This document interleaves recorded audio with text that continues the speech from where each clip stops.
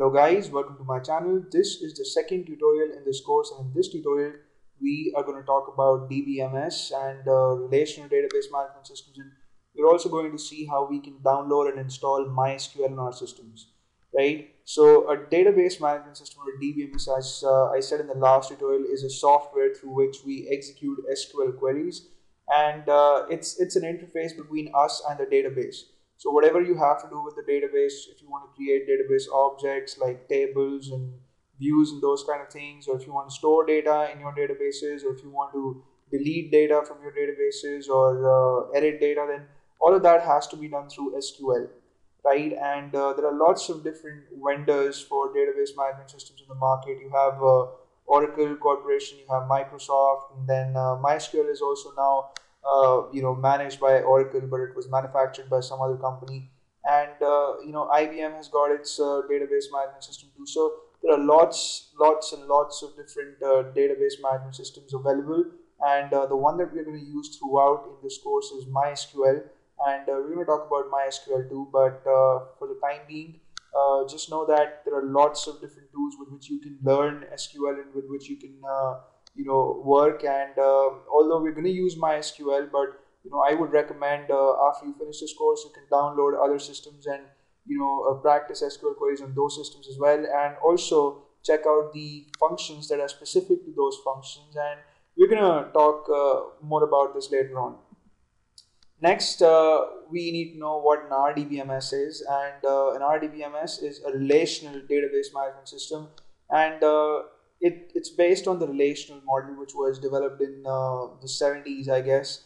And in a relational model, data is organized in tables, and there are a lot of other models, like you have the network model or the hierarchical model for data organization. But in an RDBMS, you use a relational model, and a table, as you guys know, is a structure that contains rows and columns, and at the intersection of rows and columns, you store your data, right? So you can think of a table as an Excel sheet. So just as in an Excel sheet, you have a bunch of rows and a bunch of columns, and wherever the rows and columns intersect, those are the places where you can put in your data. So a table is just that. It's nothing more than that or different than that. And we're going to talk more about table, and particularly the SQL jargon, like what a field is and what a record is and those kind of things later on.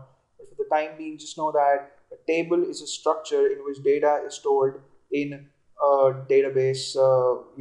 If you're working with an RDBMS, then that is the sort of fundamental unit of storage, right? And next, we are going to talk about what MySQL is, and it's a database management system that was developed in 1994 by some Swedish company, and I forgot the name. What was it? I guess it was AB. I'm not sure, but you can check. And it's an open source database management system. You can use it for free, right? And the version that we're gonna learn to install in this tutorial, we're gonna learn to install the free version, and there's also an enterprise edition available. So if you guys are thinking about using it in your organization, then you might have to download and install the enterprise edition. You can also call the guys at MySQL, and they might help you, give you a little bit of support and technical assistance in installing it on all machines in your organization. But we're not going to talk about that here. And some of the features of MySQL are that it runs on various platforms, and it's really easy to use, and it keeps your data safe and secure, and it offers great performance results. So it's one of the best database management systems, if not the best. And I, for some reason, like Oracle more, maybe because it offers more functions. But MySQL is also pretty cool, and I guess it's also the most widely used DBMS in the world. So that makes it even more special.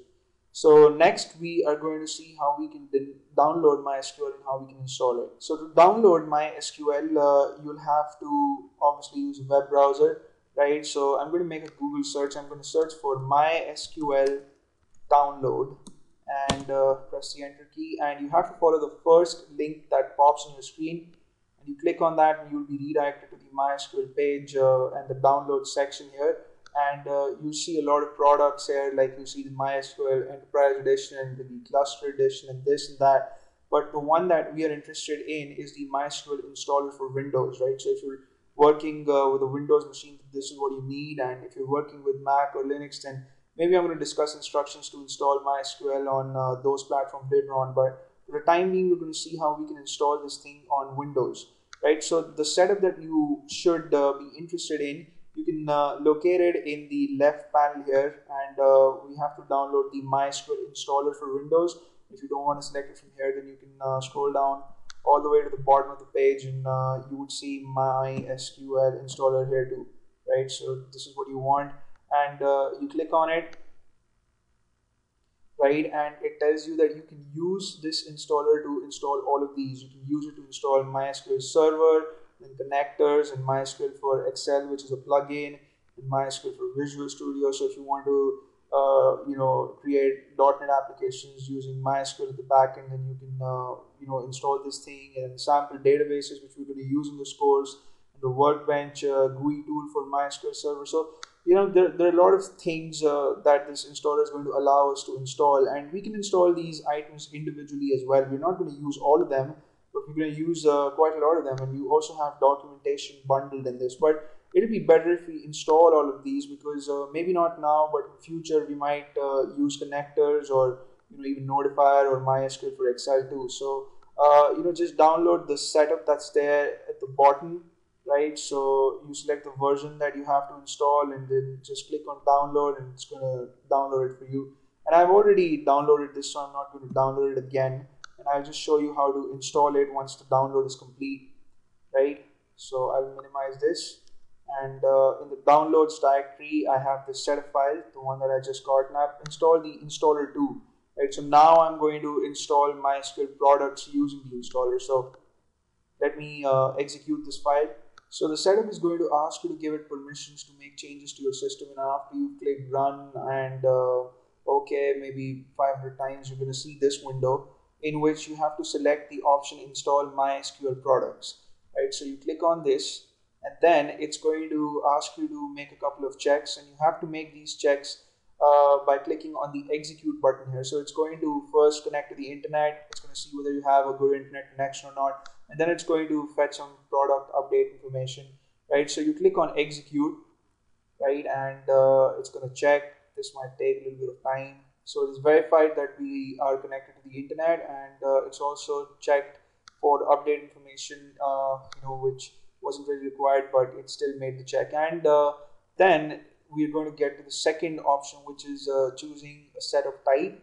And there are lots of options that you have. So you can either go for server alone, which is just going to install the MySQL server and nothing else. You won't have Workbench or anything. And then there is this full option, which we're going to check. Then you have custom, in which you can select one of the several tools that we saw on the MySQL page, right? So I would recommend that you install the full version, because it's going to contain all the things like the server and the Workbench and connectors and documentations and all of that. So after you've selected the full option, click on next, and then it's going to check whether you satisfy, or your system satisfies all the requirements for the database to be installed, right? And to make the check, you have to click on execute again, and there you go. You see that I have all these green check marks, which means that I satisfy all the requirements, and I can click on next now. And in case your system is not updated, or if it doesn't satisfy any requirement, then this setup, this installation thing wizard is actually going to install those things, and it's going to ask for your permission if you want to make those changes, if you want to install the things that are required for this installation to proceed or not. So if you give it permission, then it's going to move ahead with the installation, right? And then you have to click on execute again, because it's again asking you if you want to install all these things or not, and we want it, so we're going to click on execute, and then all these items would be installed one by one. So SQL Server is being installed right now, and then you see that after this is installed, the Workbench would be installed, and so on and so forth. All products would be installed. So once all these items are installed, you can click on next. When you click on next, it's going to configure the server and also the samples and databases when you click on next again. And then it's going to ask you what type of configuration do you want the installation to proceed with. So if you are not using anything else on the system, which is pretty unlikely, then you can select the dedicated machine option. But if you are going to use other applications as well, then you should select the development option, which is not going to give all your system's memory to the MySQL server, right? And make sure that the port number here is 3306, that's 3306. And then if these options are selected, then you can click on next, and then it's going to ask you for MySQL root password, right? And you can type in anything that you remember, because if you forget this, then you'll be in big trouble. So I'm just going to put in my name, and you can put in anything that you want. And one more thing that I'm going to do is I'm going to add a user, and to do that you have to click on the add user button here in the bottom right section, and then you can give the user a username. So I'm going to call it self, and I'll also give a password for that. And you can also select roles and privileges for this user, like whether you want it to be the admin, or if you want it to be the instance manager, or the DB designer, or whatever. But we are gonna let it do everything. So for that, you have to give it the role of DB admin, right? And then you can click on OK. So user would be created, and then you can click on next. And this is going to ask you whether you want the MySQL server service to start up when the operating system is powered on, and that's not actually a bad idea. So you can proceed with that, and then you click on next, and it's going to configure your product, and this might take a few seconds. So there we go, we see that the configuration is complete, and I'll click on next to complete the configuration for samples and examples too, and the configuration for that is complete too.